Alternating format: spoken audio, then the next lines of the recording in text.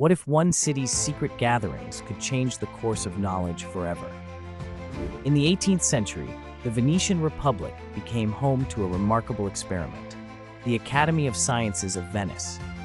Founded in 1724, this academy brought together brilliant minds from across Europe, mathematicians, astronomers, philosophers, and inventors who sought to unravel nature's deepest mysteries.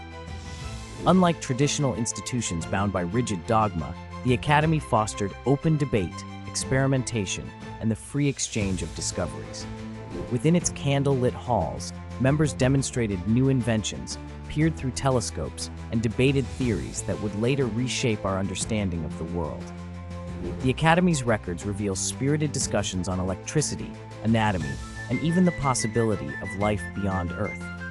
These sessions attracted international attention, inspiring similar societies across the continent. Though the Academy eventually faded with the Republic's decline, its legacy lives on as a testament to the power of curiosity, collaboration, and the relentless pursuit of truth that continues to drive scientific progress today.